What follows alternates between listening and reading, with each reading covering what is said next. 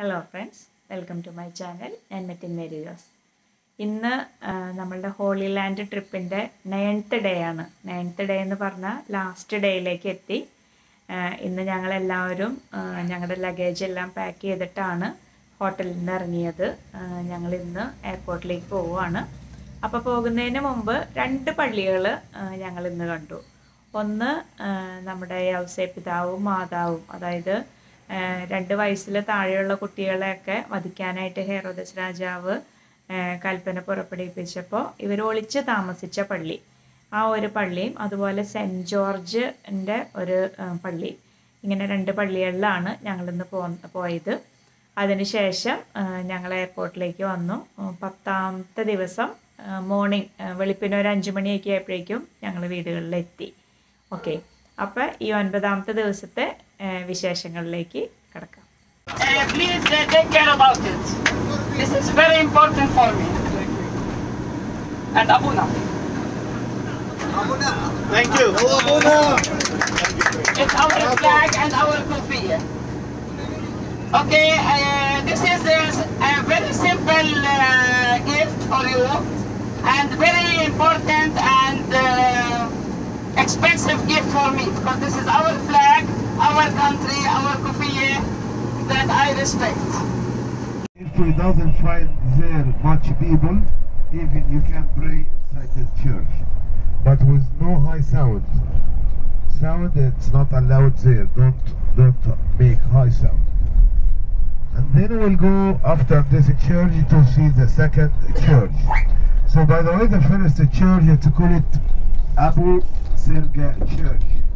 Abu Serga Church, or Sergios and Wachis. This is name of one of the bishops.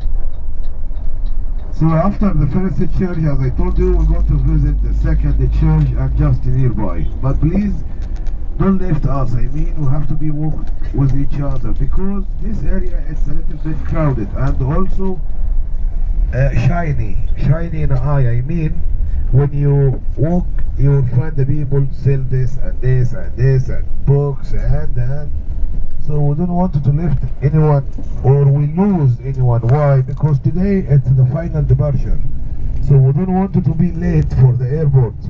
We have to be at the airport at 11 p.m. AM. And right now the time it's 8:40, so we're going to spend here around side. So that means, as I told you before, the Muslim and the Christian are one hand from many years ago. And to the right side we have a mosque called Amr ibn al-As Mosque. Amr ibn al-As Mosque. So where's നമ്മളിപ്പോൾ പോകുന്നത് പഴയ കൈറോയിലുള്ള മാതാവിൻ്റെ പള്ളിയാണ്. അതായത് തിരുക്കുടുംബം, ദൈവദൂതൻ്റെ കൽപ്പന അനുസരിച്ച് തിരുക്കുടുംബം ഈജിപ്തിലേക്ക് പലായനം ചെയ്തപ്പോൾ താമസിച്ച ഗുഹേനെ സംരക്ഷിച്ചുകൊണ്ടാണ് ഈ ദേവാലയം നിർമ്മിച്ചിരിക്കുന്നത്. ഈ ദേവാലയത്തിലേക്ക് കയറുന്നതിന് മുമ്പായിട്ട് ആ വഴികളാണ് നമ്മൾ കണ്ടത്. ഇവിടെ മാതാവും യൗസേപ്പിതാവും ഉണ്ണീശോയും ഒരു ഫോട്ടോ വെച്ചിട്ടുണ്ട്. അത് നമുക്ക് നേരെ നോക്കുമ്പോൾ കാണാം. അതിനുശേഷം നമ്മൾ പള്ളിയിലേക്ക് കയറി. ഇത് നോഹയുടെ പെട്ടകത്തിൻ്റെ മാതൃകയിലാണ് ഈ പള്ളി പണിതിരിക്കുന്നത്. ഇതിൻ്റെ ഡീറ്റെയിൽസ് ഗൈഡ് നമുക്ക് എക്സ്പ്ലെയിൻ ചെയ്തു തരും.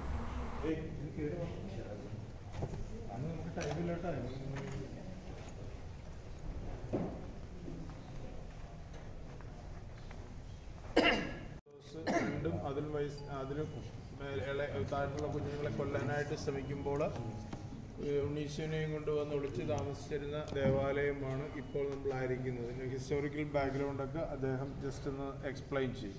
അത് കഴിഞ്ഞ് നമുക്കൊന്ന് പ്രാർത്ഥിക്കാം. You just explain the historical background.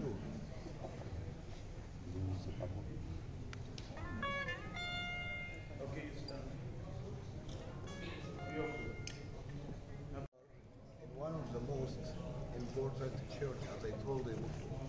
The church we are right now, it's come back to the 3rd century. So when we talk about the design here, we have to look to up. The design what you see right now, this is exactly the boat of Noah. You know the boat of Noah? Yes. This is same the design of the boat of Noah. നോവയുടെ വെട്ടം പോലെ boat പോലെയാണ് ഇതിന്റെ പള്ളിയുടെ മേൽഭാഗം ഇരിക്കുന്നത്. Okay? So why this church, as I told you, important? Jesus, when he was just a little baby, has been come to disappear inside one of the hall over there. The people are going to visit right now. We still have this home. Some people just confused about this church was built during the time when Jesus was here. No, it's built after. When the Christian knows about Jesus was disappeared here for 3 months, they built all the church what you see. So this is the reason why it's important, because we still have the wall and we still have the hole and we still have the wheel where the Holy Family has drank to. Okay? Someone translate it? Father, can you translate please? Can you translate? Okay. So anyway, as I told you, when you just going to use the stairs over there under the ground, you will find the two places. ആ പള്ളിയുടെ സൈഡിലൂടെ ആ പള്ളിയുടെ ഉൾഭാഗമാണ് നമ്മളിപ്പോൾ കണ്ടുകൊണ്ടിരിക്കുന്നത്. Already പറഞ്ഞു നോഹയുടെ പെട്ടകത്തിൻ്റെ മാതൃകയിലാണ് ഇത് നിർമ്മിച്ചിരിക്കുന്നതെന്ന് പറഞ്ഞു. ഇനി ഇതിൻ്റെ താഴേക്ക് ഇറങ്ങിയിട്ട് ഇപ്പോൾ ഈ കാണുന്നത്, അതായത് മാതാവ് അന്ന് ഒളിച്ച് താമസിച്ചപ്പോൾ മാതാവ് വെള്ളം കുടിച്ചത് ഈ കിണറിൽ നിന്നാണെന്നാണ് പറയുന്നത്. ആ കിണറിൽ വെള്ളം ഇപ്പോഴും ഉണ്ട്, പക്ഷെ അത് ഗ്ലാസ് ഇട്ട് മൂടിയിരിക്കുകയാണ്. ഇതാണ് നമ്മൾ അടിയിലേക്ക് ഇറങ്ങി ചെല്ലുമ്പോഴുള്ള സ്ഥലം. ഇവിടെയായിരിക്കാം മാതാവ് ഉണ്ണീശോയൊക്കെ താമസിച്ചിട്ടുണ്ടാവുക. അതായത് ഒരു ഗുഹയായിരുന്നു. ആ ഗുഹേനെ സംരക്ഷിച്ചുകൊണ്ടാണ് ഈ പള്ളി പണിതിരിക്കുന്നത്. അപ്പോൾ ആ ഗുഹയുടെ മാതൃകയാണ് ഇവിടെ ഈ താഴെ കാണുന്നത്. ഇത് താഴേക്ക് ഇറങ്ങി വന്നിട്ടുള്ള ഭാഗമാണ്. ഞങ്ങൾ തിരിച്ച് മുകളിലേക്ക് കയറി. Мы сейчас идем, вот у вас есть свободное время, 10 минут, и мы встречаемся на выходе в конце налива. 10 минут подготовляйте, гуляйте, смотрите.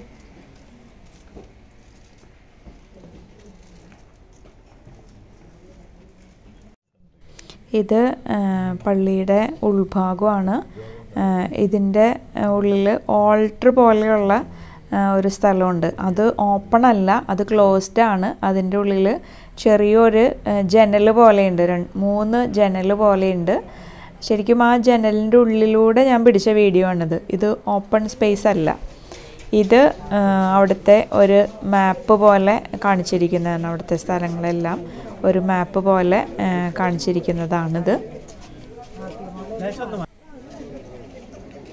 ഇനി ഞങ്ങൾ പോകാൻ പോകുന്നത് സെയിൻറ്റ് ജോർജിൻ്റെ ദേവാലയത്തിലേക്കാണ്. ശരിക്കും ഹസ്ബൻഡ് സെൻറ്റ് ജോർജ് എന്നുള്ള വിശുദ്ധൻ്റെ നാമധേയമാണ് സ്വീകരിച്ചിരിക്കുന്നത്. ഞാൻ മേരിയാണ്, ഹസ്ബൻഡ് ജോർജ്. ശരിക്കും ആ പള്ളിയിലേക്കാണ് ഞങ്ങൾ പോകുന്നത്. സെന്റ് ജോർജിനെ കയറ്റിവിട്ടിട്ടാണ് സെന്റ് ജോർജിനെ കൊന്നത്. ആ രീതിയിൽ ഒത്തിരി പീഡകൾ അനുഭവിച്ച സ്ഥലമാണ് സെന്റ് ജോർജിന്റെ. അതിന് ചെറിയ ഗുഹയൊക്കെ ഉണ്ട്, ജയിൽ പോലത്തെ ഒരു സ്ഥലം. അത് നിങ്ങൾ കുറേശ്ശെ പേര് അകത്തേക്ക് പോകുന്നേരം കാണാം. ഇതാണ് സെൻറ്റ് ജോർജിൻ്റെ ദേവാലയത്തിലേക്ക് കടക്കുമ്പോൾ ഇവിടെ വച്ചിരിക്കുന്ന ഒരു ചക്രം പോലെയുള്ളൊരു അത് കാണാം. അതുകൊണ്ടാണ് സെൻറ്റ് ജോർജിനെ കൊന്നത് എന്നാണ് പറയുന്നത്. ആ ചക്രം ഇവിടെ കാണിക്കുന്നുണ്ട്.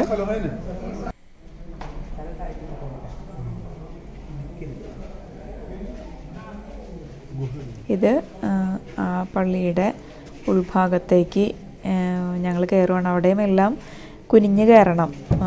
എൻട്രൻസ് അധികം വലിപ്പമില്ല, ഒരു ഗുഹ പോലെയാണ്.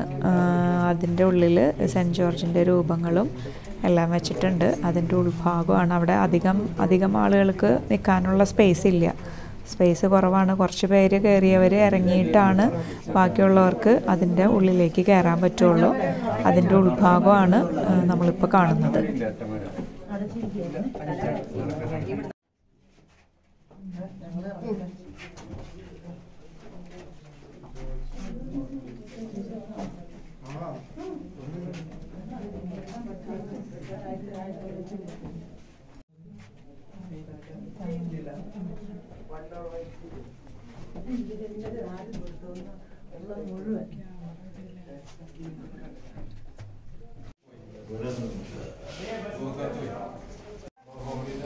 ഇതാണ് സെൻറ്റ് ജോർജിനെ കൊന്നു എന്ന് പറയുന്നത്. ചക്രത്തിൻ്റെ ചുറ്റും നോക്കിയാൽ ഇങ്ങനെ മുള്ളുപോലെ നിങ്ങൾക്ക് കാണാം.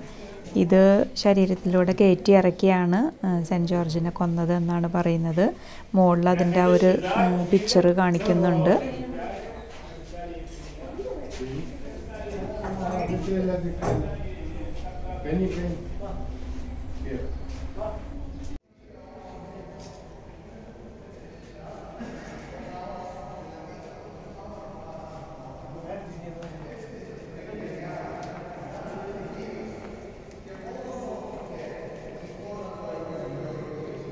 ഗുഹ പോലെയുള്ള സ്ഥലത്ത് നിന്ന് കയറി വന്നിട്ട് പള്ളിയുടെ ഉൾഭാഗമാണ് ഇപ്പം നമ്മൾ കണ്ടുകൊണ്ടിരിക്കുന്നത്.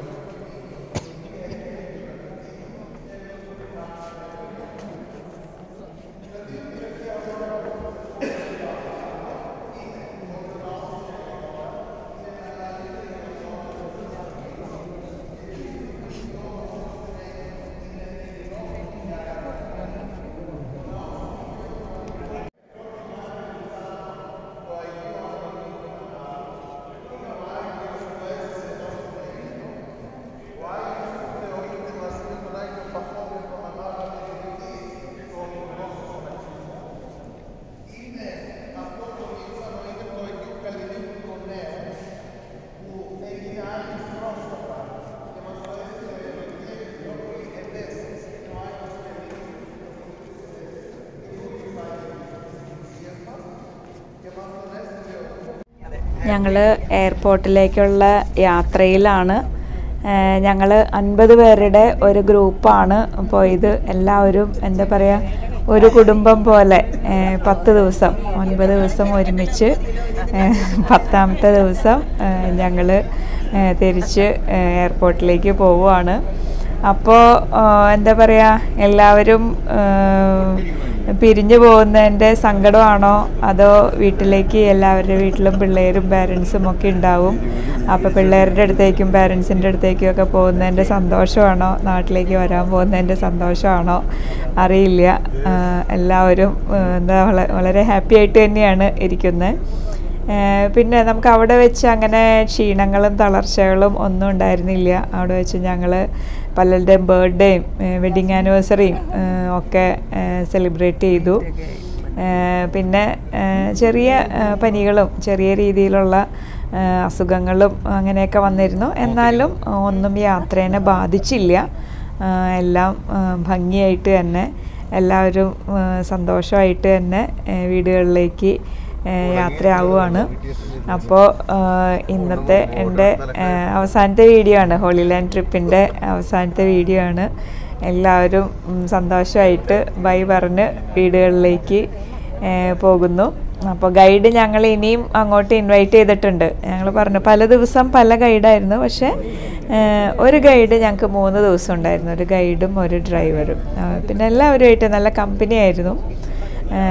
ബസ്സിൽ ഞങ്ങൾ പാട്ട് പാടുകയും തമ്പോല കളിക്കുകയും അങ്ങനെ എല്ലാവരും 50 പേരും ഒരു കുടുംബമായിട്ട് 9 ദിവസം ഇനി ഞങ്ങൾ എല്ലാവരും തിരിച്ച് വീടുകളിലേക്ക് പോകുന്നു. ഇപ്പോഴും പലരുമായിട്ട് ഞങ്ങൾ കോണ്ടാക്റ്റ് ഉണ്ട്. പലരെയും ഇനിയും എവിടെയെങ്കിലുമൊക്കെ വെച്ച് കണ്ടുമുട്ടാമെന്നുള്ള പ്രതീക്ഷയിലാണ് ഞങ്ങൾ പിരിഞ്ഞത്. അപ്പോൾ എല്ലാവർക്കും, ഈ ഞങ്ങളുടെ ഗ്രൂപ്പിലുണ്ടായിരുന്ന 50 പേർക്കും ഈ വീഡിയോസ് എല്ലാം ഉപകാരപ്പെട്ടു എന്ന് പറഞ്ഞിരുന്നു. അവരുടെ കൂടെ വരാതിരുന്നവർ, അതായത് ഹോളി ലാൻഡ് പോകാതെ തന്നെ ഹോളി ലാൻഡ് അവർക്ക് കാണാൻ പറ്റി എന്നാണ് പറഞ്ഞത്. അപ്പോൾ എല്ലാവരുടെയും സപ്പോർട്ടിനും എല്ലാത്തിനും വളരെ നന്ദി. അപ്പോൾ ഇനി നിങ്ങൾ ഹോളി ലാൻഡ് ഏകദേശം നിങ്ങളെല്ലാവരെയൊക്കെ ഒന്ന് കണ്ടു, ഇനി നേരിട്ട് കാണാം. Till then bye. ഈ ഹോളി ലാൻഡ് ട്രിപ്പിൻ്റെ ഓർമ്മയിൽ സൂക്ഷിക്കാനായിട്ട് ഒരുപാട് ഫോട്ടോസും ഒക്കെ ആയിട്ടാണ് ഞങ്ങളുടെ ഗ്രൂപ്പ് പോയത്. അത് പലരും ഫോട്ടോസ് പലരുടെയും മൊബൈലൊക്കെ എടുത്തു. പിന്നെ ഞങ്ങളുടെ ഗ്രൂപ്പിലെ ഫോട്ടോഗ്രാഫറായിരുന്നു തോമസ് ഏട്ടൻ എടുത്ത ഫോട്ടോസൊക്കെ ഓരോരുത്തർക്ക് അയച്ചു കൊടുത്തുകൊണ്ടിരിക്കുന്നു. അതിലുള്ള ഫോട്ടോസാണ് ഞാനിവിടെ ഷെയർ ചെയ്തിരിക്കുന്നത്. കൂടുതലും എല്ലാവരുടെയും കൈകളിലേക്ക് അവരവരുടെ ഒക്കെ ഫോട്ടോകൾ കിട്ടിയിട്ടുണ്ടാവും എന്ന് പ്രതീക്ഷിക്കുന്നു. അപ്പോൾ ഇതെന്നും ഒരു നല്ല ഓർമ്മയായി നമ്മുടെ ഈ ഗ്രൂപ്പിൽ എല്ലാവർക്കും നിലനിൽക്കട്ടെ. ഈശോ സഞ്ചരിച്ച വഴികളിലൂടെയും ഈശോ തൊട്ട വെള്ളത്തിലും ഈശോ രോഗികളെ സുഖപ്പെടുത്തിയാലും എല്ലാം ആ ഓർമ്മ എന്നും മനസ്സിൽ സൂക്ഷിച്ച് ആ ഒരു ഹോളി ലാൻഡിൽ നിന്ന് ഗോഡ്സ് ഓൺ കൺട്രിയിലേക്ക് ഞങ്ങൾ തിരിച്ചെത്തി. ഇനിയെന്നും ഹോളി ലാൻഡ് ഞങ്ങളുടെ ഓർമ്മയിൽ ഒരു നല്ല ഓർമ്മകൾ തന്ന ഒരു ട്രിപ്പായിട്ട് അവശേഷിക്കും. അപ്പോൾ എല്ലാവർക്കും ഗുഡ് ബൈ. ഇനി എൻ്റെ ഗ്രൂപ്പിലുണ്ടായിരുന്ന ആർക്കെങ്കിലും നിങ്ങളുടെ മെമ്മറിയിൽ സൂക്ഷിക്കാനായിട്ടുള്ള എന്തെങ്കിലും വീഡിയോസോ ഫോട്ടോസോ അങ്ങനെ എന്തെങ്കിലും യൂട്യൂബിലേക്ക് അപ്ലോഡ് ചെയ്യണം എന്ന് നിങ്ങൾക്ക് ആഗ്രഹമുണ്ട് എങ്കിൽ നിങ്ങളതെനിക്ക് സെൻഡ് ചെയ്ത് തന്നാൽ ഞാനത് സമയം കിട്ടുന്നതനുസരിച്ച് ഞാൻ അപ്ലോഡ് ചെയ്യാം. ഇതുവരെ എൻ്റെ കയ്യിലുണ്ടായിരുന്ന എൻ്റെ കയ്യിലുണ്ടായിരുന്നത് മാത്രമല്ല, കുറച്ച് പേര് അയച്ചു തന്നതും എല്ലാം കൂട്ടിയാണ് ഞാൻ വീഡിയോ അപ്ലോഡ് ചെയ്തിരിക്കുന്നത്. അപ്പോൾ നിങ്ങളെല്ലാവരും ഹാപ്പി ആയിട്ടിരിക്കണം എന്നുള്ള പ്രതീക്ഷയിൽ ഞാൻ നിർത്തുന്നു.